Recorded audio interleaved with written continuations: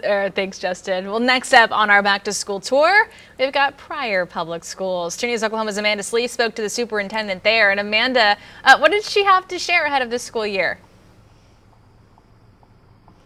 Good morning, Corey. Superintendent Dr.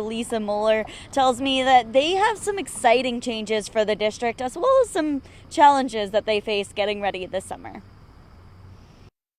Dr. Muller is going into her 3rd year as the superintendent of Pryor Public Schools. She tells me Pryor may be a small district, but it's a growing one. Our enrollment is increasing.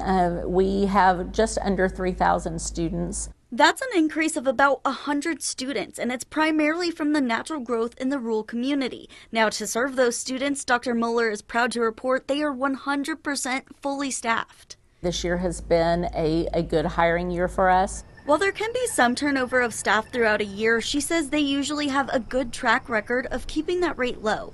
Most of the time we're able to have our employees who begin with us to finish out the year, but certainly there are times that something happens and then we have to work to replace them.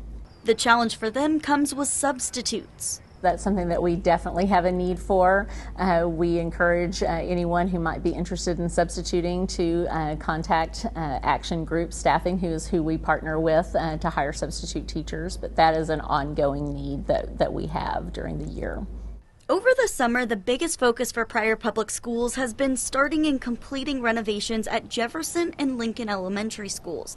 Both schools have now replaced their windows and roofs. In addition to that, 2 hallways in Lincoln Elementary are undergoing classroom renovations. The superintendent says 1 hallway is complete, while the other will be finished during the 1st semester of the school year. That had not been renovated for quite some time, and this brings those classrooms up to where our other elementary classrooms in the district are.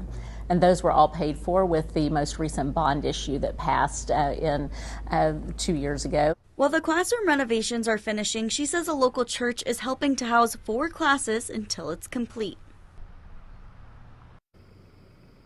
Superintendent Muller added that more projects using this bond money will be kicking off soon, so she's excited to see what's to come. In Pryor, Amanda Slee, 2 News Oklahoma. Let's send it over to Michael.